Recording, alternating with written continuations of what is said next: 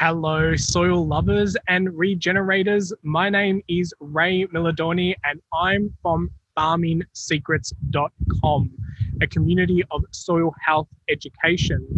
And today I'm joining you from Victoria, Melbourne, Australia. And I thought instead of doing this from my apartment, I thought I'd come down to the local park and come live to you from, some of my surroundings, getting a little bit more in tune with nature. This year, in fact, my theme for the year is Let Nature Be My Teacher. And for someone who is already quite in tune with the way that the soil works and the health and the ecosystem of the planet, I really just want to dig that little bit deeper, and that pun was intended, to just explore a little bit more what it is like to sit with nature and let nature be my teacher. And there's quite a lot online about that. But today I just wanted to share with you and say thank you for joining along with this summit. And it's been really exciting to be part of this. The whole regen movement and regenerative agriculture, regenerative farming, soil health, it is absolutely changed over the last 24 months. And pandemic has definitely fast-tracked everyone really questioning the way that our food system has been created and the way that the food is designed to nourish the body, not just be something consumed. And so quality is definitely meaning more than quantity now and in the future. And so I'm really excited. So first of all, I just wanted you to sit with yourself for 10 to 15 seconds and just really acknowledge your surroundings. Obviously, I'm in a place that's got a little bit more elements of nature, and you may hear some of the birds chirping and the wind blowing. Don't let that be a distraction. Let that be part of the beautiful world that we live in, the world that we all have the ability to really heal at the moment. So I just want you to sit with that and just really think about one thing that you can hear. Maybe if you're near a window, you can look outside and see some of nature, or maybe the wooden table that you're sitting on was once nature. It's all about just being really present to your surroundings, something that we don't really do much of these days. And that's what I've really enjoyed about the regenerative movement. So I want to just share a little bit about my story and plant a couple of ideas that you can possibly explore over the next 12 months. Really make 2021 or this year, whichever year you're watching this video in, the year that you embrace the regenerative agriculture. It's all about improving and making things better.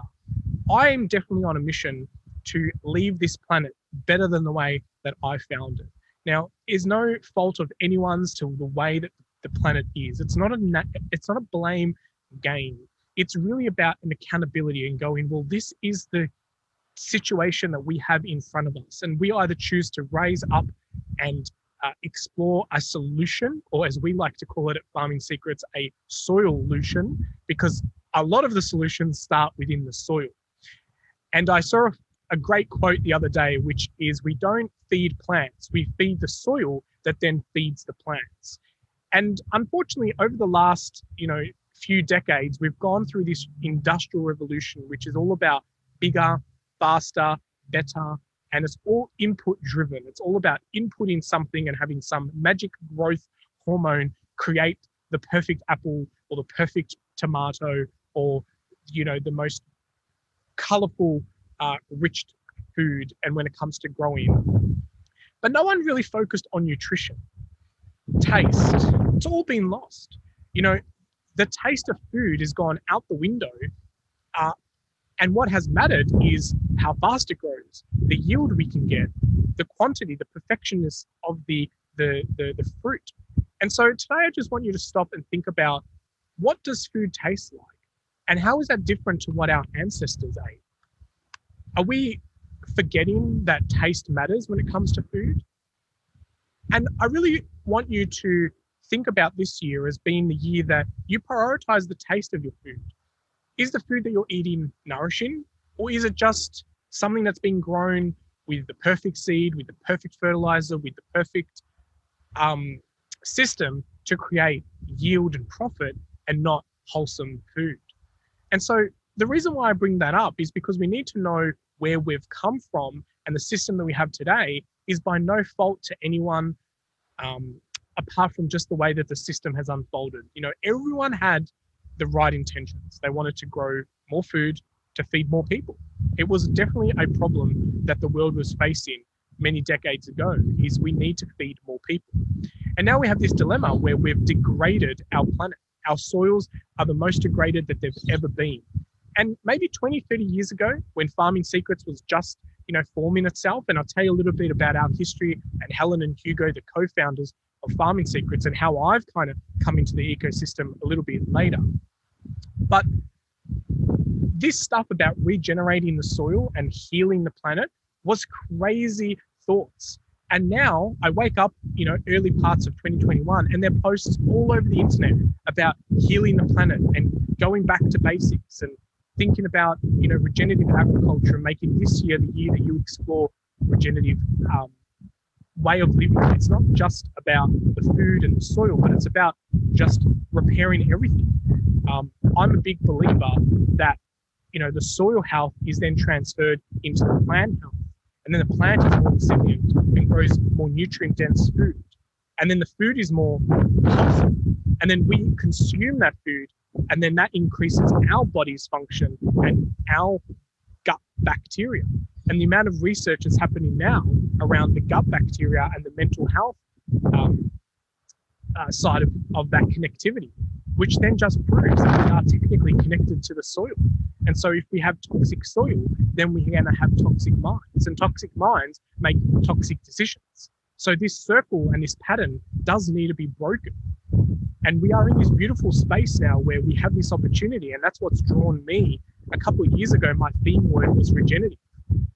A few years before that, it was sustainability. And I've gone through this pathway of realizing that sustainability of a broken system continues to give us a broken system.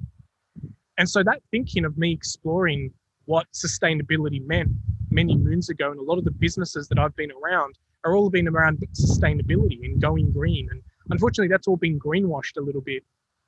But the realization was that it's good to be sustainable, but if it's a broken system, do we really want to sustain a broken system?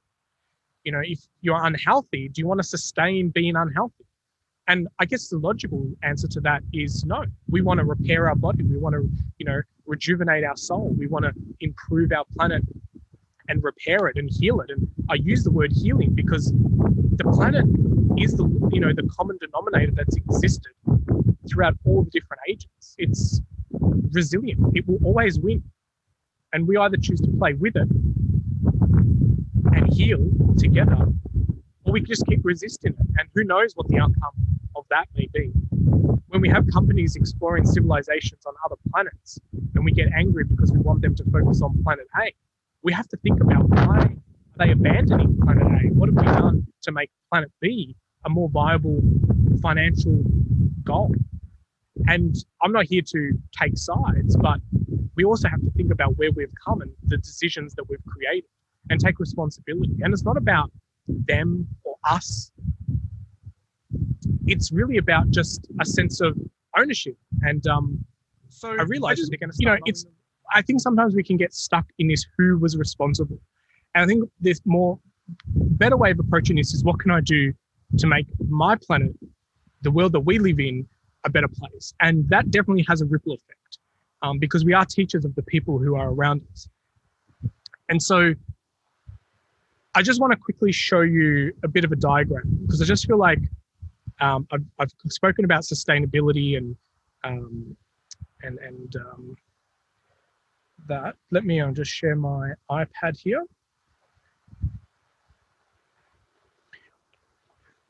So the reason why I want to talk about this diagram is because what we have at the moment is a situation where over the years, so this side here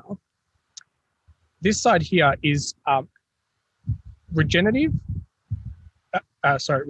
up here and degradative down here. Excuse my handwriting, that is horrible. But if we just think about this as regenerative and down here is degradative, and this is a timeline.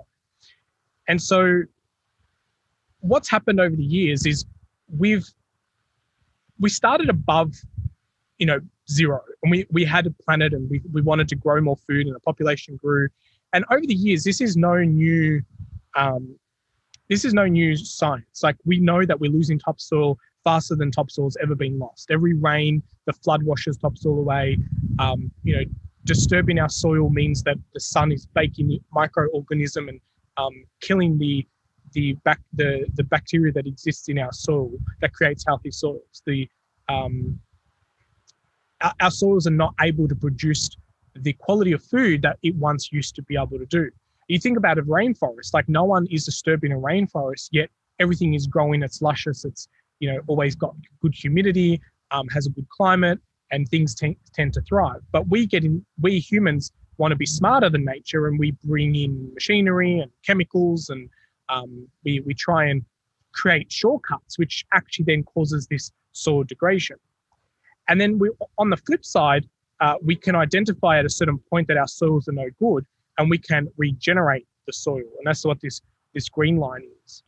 What I was talking about before with sustainability is that at any point along this timeline, we can decide to be sustainable. And that's just going to create a flat line of whatever system we currently have. And so if it's a regenerative model and our systems are okay, and we decide to be sustainable, then we sustain that. But I think what a lost opportunity when we could maybe improve that even more.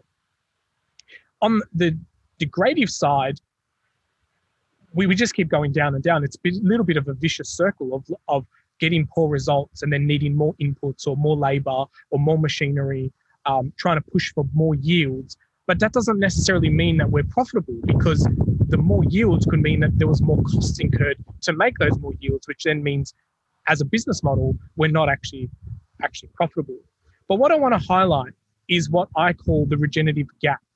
And so it doesn't matter where on this timeline you are, there's always going to be a gap. Now, if your soils are here, this is the purple line, then your gap to move to a regenerative model is much smaller. If you decide to go regenerative down here, then your gap to whatever point, even if it's the sustainable line, is much bigger. And so this is the regen gap that I like to call. So the decision's really yours along where on that timeline you decide to make this regenerative journey a thing, a lifestyle, a habit, a way of thinking, a mindset. It doesn't happen overnight, but there's going to be that aha moment. And being around Farming Secrets for the last 2 years and hearing many of the stories that has come up, it's been really interesting to see the people who were early adopters embracing regenerative agriculture 10 years ago are now mentors and leaders in this industry that people are turning towards and saying, teach me your ways, show me what you have done. But 10 years ago, they were the crazy ones. People were thinking, that's not going to work. You can't think about soil health and that's going to make plants. It's all about NPK. You need to put the inputs in. That's what the science says. The research labs were funded by the companies to prove that their stuff works. And of course it works in a lab environment. But then we have Mother Nature, and there's floods and droughts, natural disasters, bushfires. That changes everything. So I really want you to just think about, where are you on that lifespan, that life cycle, and think about, if not now, then when? Because every year, every cycle that degradation happens, the gap gets wider, bigger. And so it doesn't matter if it's a 30-year down the, you can't sit there and go, I should have done this 30 years ago, because the next best time is today. Like, don't let it get another 10 years down the track and then decide to start regenerating the soil. Just think about a way that you can move on that way of living today. And that leads me on to my next point, and I mentioned this word before. Regenerative agriculture and living a regenerative lifestyle is an absolute lifestyle. And it's a never-ending lifestyle as well. Often I'm speaking to farmers and they say, well, how do I know that my farm is regenerative? And I don't think we ever really have the ability to go, yep, you tick these 5 boxes, so you're a regenerative farmer. And then go, that's it, your job's done. Because I feel like just the way as we have to be healthy of our body, it's a continual journey. It's every bit of food that we eat. matters. Every bit of walk that we do matters. If we decide to go to the gym, it matters.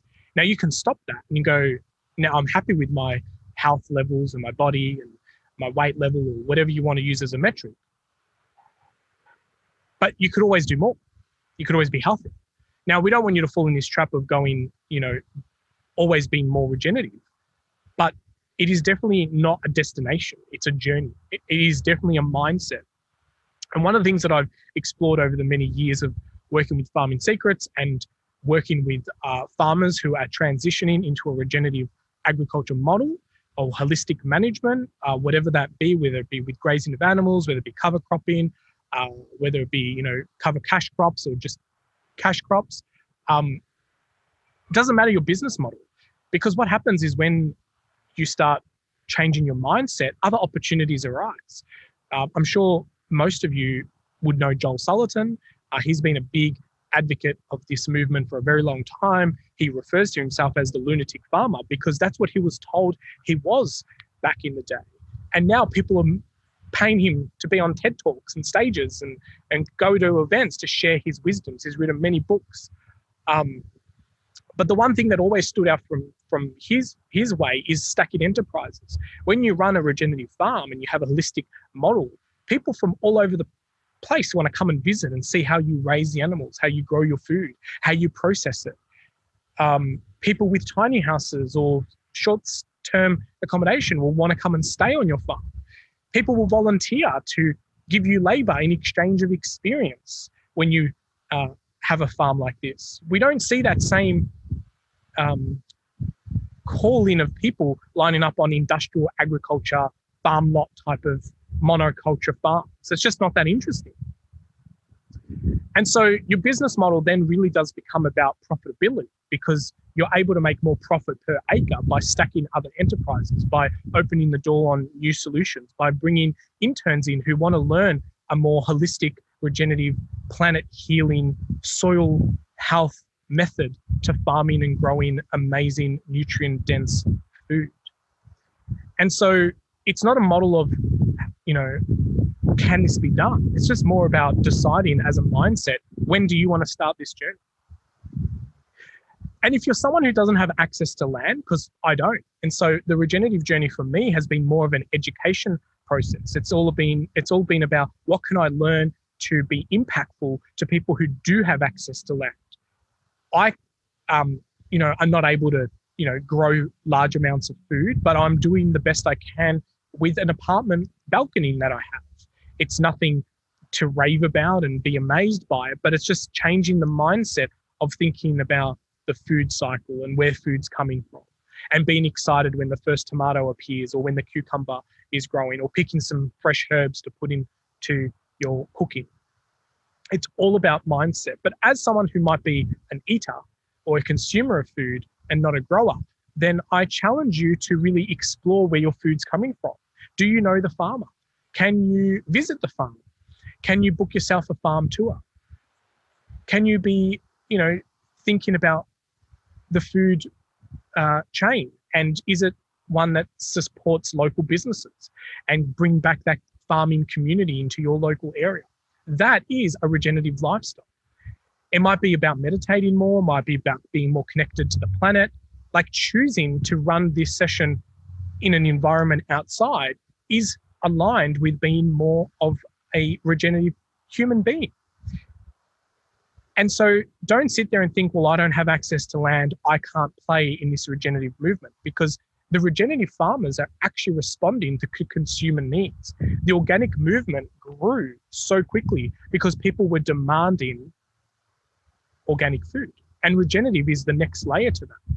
Why stop at organics? There's a word in Australia, and I was quite surprised when talking to some of my American and European counterparts, that this movement of something being more organic, so not just organic, but more organic, like even more than organic. Like forget about the certification and all the red tape. It's, I've got an open door policy. Come onto my farm, have a look at the way that I grow my food, and you decide whether you want to buy products from me. The food system was definitely shaken up over the COVID and pandemic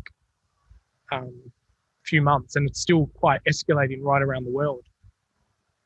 And that proved that the food model is broken. We cannot feed billions of people, 7 or 8 billion people right now, close to 9 billion soon, with the current model that we have. It relies on way too many mileages. It relies on too many, There's too many bottlenecks, restriction points, key people that own the whole network. And if that fails, everything else fails. So how do you get out of your own home and your local area and discover some of the growers in your area? How do you bring growing into your backyard, into the small space or a pot on your balcony? And how do you share that tomato or that cucumber with your neighbor? How do you get some chickens and grow some, get some eggs? And, the retro suburbia movement that happens here in Australia, I don't know if a lot of people around the world understand this retro suburbia, but it's about bringing back the backyard that produces food and not just grass. The lawn was the biggest kind of waste of space in subdivision of land.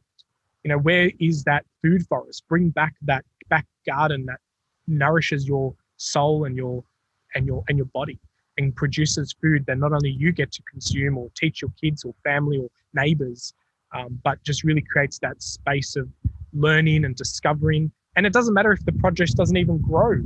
It's just about planting the seed and seeing it germinate and learning from that experience and being really connected with the soil. I refer to myself now as a soil advocate. The more I discover and the more that I dig deeper into soil, the more I scratch my head and shake my head in not being to understand how did we allow a model of this degradation to exist. Now, I don't know. I just cannot answer that question. The more I understand it, the more I realize that this is the only way forward.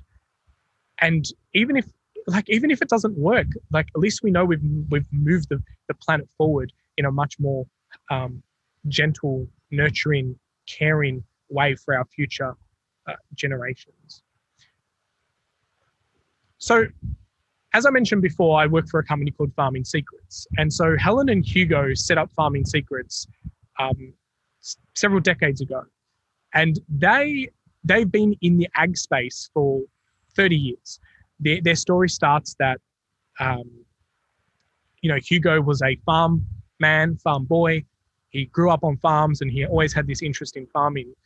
And he set up an ag shop. So he was actually providing farmers with supplies. And one day they were looking at the bucket of inputs and realized that there was a skull and bone symbol on it, and it was referred to as poison. And they questioned and went, why are we putting poison on our food? And what happens to that when it goes into the soil and into the plant? And, I would say that they were very early adopters in questioning this kind of way of farming and growing and the system. And so they sold out of this business and they started a seaweed fertilizer business. And so that was the starting of trying to explore this world of more natural inputs, more natural ways of farming. And that was the wording that they used, was, natural chemical-free farming. And no one would understand what they were trying to do. They just were always kind of pigeonholed as, that's cute. You're over there doing your little natural farming. And so they've stuck at it all these years. And so 2 years ago, our paths crossed, maybe a little bit longer than that. And I was doing a little bit of marketing help. So my background is marketing and business. And so for me, understanding the whole point of a farm being a profitable business and profits, that makes sense. And how to market your product and sell direct to consumer is all near and dear from my marketing brain. And then working with Helen and Hugo and, putting marketing campaigns, talking about, food nutrition and regenerative farming and holistic grazing and management and growing, real wholesome foods, made me realize that there was more impact that could be done with my two worlds of my passion for regenerative agriculture and marketing and business. And so the conversation with Helen and Hugo and Farming Secrets was, I want to be a lot more involved in this impactful journey that you're on. And what was really interesting and really admiring to me is that they resisted the amount of negativity that was put into this industry in the early days. And that resilience really showed that they were here for the long game. And so Helen and Hugo built this business when they were in their 60s and now in their 70s. And so I'm now part of their succession plan and to take the business on to the next generation. And that's why I'm really excited, because over the last 2 years, we've really turned to digital. Helen and Hugo would record content and put it onto DVDs and ship it to farmers all around the world. This is before, the original Netflix model was around, because if you don't know, Netflix started as like a DVD hiring subscription service. And so I was always like just blown away. I was like, what? You're burning DVDs of these farmers' secrets and sending it to all these farmers around the world so that way they could understand what farmers here in Australia and other parts of the world were doing. And I was just so amazed by what they were doing every day to bring this new information to people. Because 10 years ago, farmers didn't have really good internet. Well, not here in Australia anyway, and probably in other parts of the world as well. So now with technology catching up, the last 12 months at Farming Secrets, we've really just been fast tracking, digitalizing all our courses, all our products, and really building a community.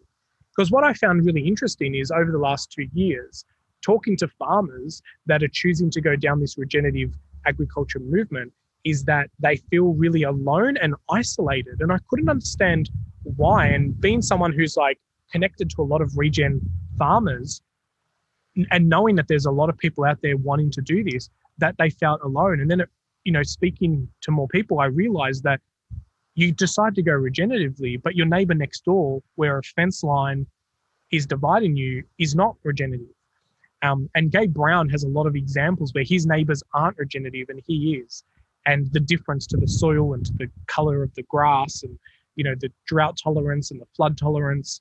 And, it's along with his resilience as well to stick at it, that is now creating these case studies of, basically black and white, your chalk and cheese. You can see the polar differences between being a regenerative agriculture farmer and really nourishing the soil health and feeding that organic matter and allowing that, organic matter to build and hold the moisture and hold the nutrition and hold the soil together and keeping it covered with grasses and native grasses and cover crops that protects the soil. The difference when you've got that fence line. And so I say, in a way, it's good that these farmers didn't follow, because now we've got this case study of this is the way they did and this is the way we did it. But if they would have got on board 10 years ago, it would be better for the whole sake of the planet. But what's happening now is people are realizing, well, this is definitely a much better way to go. And farmers who stick at this, and it's not an easy game. I speak to farmers every day, and there are moments where they just want to throw the towel and go back to the way that they used to know. And, their support network, their neighbors are telling them, just throw the chemicals, just put the NPK, just, don't worry about soil tests. That's all rubbish. Just look at the, the product, and are you yielding more than last year? Then you're doing good. And then they're looking at their bank balance and going, but I can't make ends meet. And so that really, worried me, that we have all these farmers who are trying to go down this regenerative agriculture pathway, but then they're not being supported by their physical neighbors. And so we created our virtual fence post and our, Facebook community and our membership website to bring like-minded regenerative agriculture farmers and eaters and growers and whoever wants to jump on this regenerative movement, a space where they can hang out and be supported by our virtual neighbors. And so we run virtual classrooms, and we have virtual, with the use of Zoom and technology these days, and the amount of people who have, uptaken to this video technology over the years, and you're sitting on a summit now, it means that we can get information to people quicker than ever before. And so that's where Farming Secrets is really kind of humming along now, is in this space of being this regenerative support and mentor program with different courses and experts that can help get you through your regenerative journey. And as I mentioned before, it is not a destination. It is definitely a journey. And the biggest kind of outcome of success that I can see is when a student becomes a mentor. When our membership website is called The Circle, and we've called it The Circle for a reason. And it's because when you come in as a student, you're at the start and you're learning and you're really exploring, and then your farming hat comes on and you think, oh, maybe I can play around with this, or maybe I can try this. And what happens is you start innovating and you create new things, and you share that with the community, and then you become a mentor and you're giving back to the community as well. And it's this never-ending circle of regenerativeness that really is an exciting space for me, with one of my values really being education. Being able to teach, future generations the way that they can grow food and a way that it actually brings carbon back into the soil. And, the studies are proving that we can reverse climate change by, the carbon drawdown. The amount of case studies that exist now with holistic grazing and seeing that, the animals and the crops all need to work together in a holistic way, and that one thing's output is another thing's input, then this is a natural cycle. It's the way that Mother Nature intended it to be. The leaves fall from the tree, they decompose, they create compost, the worms come up, the moisture stays on the ground, it feeds the roots, and it goes back into the tree. And that natural cycle is something that we can really observe on our farms as well. And it's not something that you can do overnight. You cannot say, I'm going to be a regenerative farmer and apply it to all your paddocks tomorrow. It's something that you need to really explore, work with a group of people, understand what your regen roadmap looks like. That's one of the things that we've been really focused on over the last 12 months is saying that your journey is going to be a little bit different than your neighbor's journey, because you may have different business models. You may have different key metrics of success. Maybe one farm has debt attached to their farm and profitability matters differently, can be less risky than another farmer who doesn't have debt attached to their farm. So it's not a one size fits all, and you really need to explore all the different possibilities that exist, and work out what your regen roadmap is. Now, I'm just going to look at my notes just to make sure that I've covered everything that I have. So the only thing I wanted to leave you with today, and this is not just only with my presentation, and this was a little bit more of a conversation. I just wanted to share my story, what Farming Secrets is all about, and the fact that, there are companies out there that have been championing this movement for decades. Really support those companies, because everyone's now jumping on the bandwagon of this regen movement, and there's, companies popping up everywhere. But there have been companies that have been doing this for decades, and you can look at, a lot of the regen principles. The original document that the regen principles are written on was written on a typewriter, and that's available online. I believe, yeah. And so one of the things I want to just leave you with is that you can't, one of the tips I give people when they attend summits like this, and this is not to discredit any of the other presenters or anything, but don't believe anything you hear.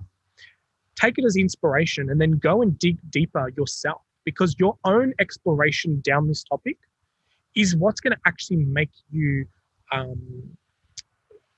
retain it. It's what's going to make you understand how it applies to you. You can see it through your filter. And even with a lot of the stuff that I've said today, take it with a grain of salt and go, oh, that was really interesting, or I want to dig deeper on that. Or I never thought of regen as a consumer point of view. I've always thought it's up to the farmers to regenerate our planet. All these ideas go, nah, I don't believe you. I'm going to go explore this myself. Have a look at the principles of regen ag and just see where they came from. Don't let someone tell you. Go down and explore it yourself, because that's really where the true learning happens, and you get to apply it with your own filter. Download an ebook, or go and download some guides that, go on YouTube. There is so much information on YouTube. And that's, where it can get a little bit confusing and overwhelming. But the key is that you're going down your own journey and exploring what regen means to you. Another program that I did during COVID, maybe about 6 or 7 months ago, was a program by my mate Josh Holiday, which is the Activated Humans program. And that was all about living a regenerative lifestyle. It had nothing to do with, it was being an activated regenerative human. It's being, so consciously aware that I want to sit on the ground and give a presentation. I don't need to sit in an environment of an office or things like that. Like it was these are the things that I'm doing differently, because one door opens another window, which then opens another door, and these opportunities kind of present themselves. And that was I played a lot around journaling and meditation, stillness. I also met Warren Roberts from Yarn Australia, which is a First Nation training organisation, and we sit down once a month and have a yarn and talk about First Nation principles, and just being more connected with the land, the origins, the way that soil works. Everything becomes a building block on top of that. And I truly do believe that we are all connected. We got to think of our planet as like a TV screen that's a sphere. Each atom is a pixel. And so there is actually nothing there's nothing not connecting me to that leaf that's above there, because there is atoms of oxygen from this cheek to that. And so technically that leaf is connected to me.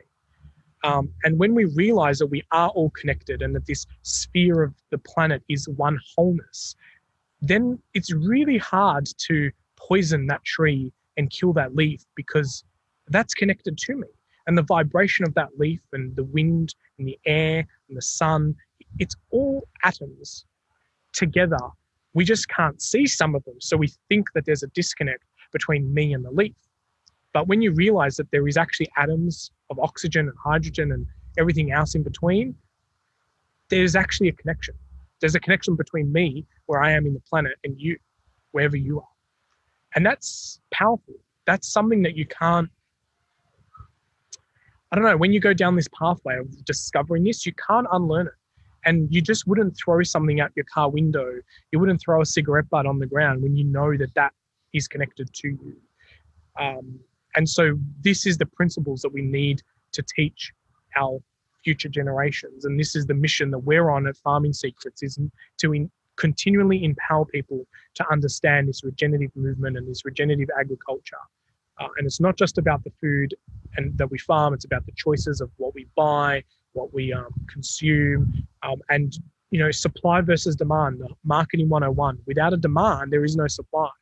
And so we need to demand regeneratively grown foods in our supermarkets. And then the supermarkets will deliver, because without us, there is no them. And so, we definitely do have the power to steer the ship in the direction that we want to go.